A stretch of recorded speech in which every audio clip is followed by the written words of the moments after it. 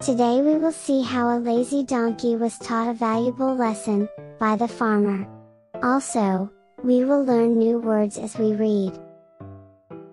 In a distant village, there lived a farmer, who was very kind and tolerant. He had a donkey who was very lazy, and always finds ways to avoid work. One day, while returning from the fields, with sacks of salt on the donkey's back, he falls into the river.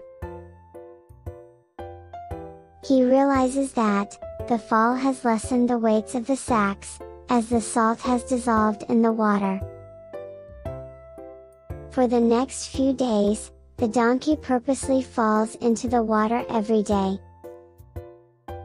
The farmer was unhappy with the donkey's behavior, as he was losing money in the process. He decides to teach the donkey a lesson. The next day, instead of salt bags, he loads the donkey with sacks of cotton.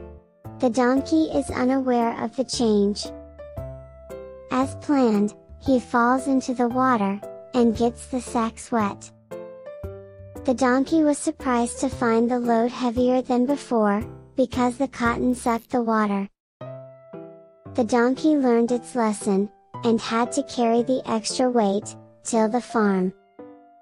Moral of the story: work with honesty and sincerity, because laziness will ruin you. Today we learned these words, and their meaning. In this moral story series, we will learn new words in each story. Please like and subscribe for more educational content for kids.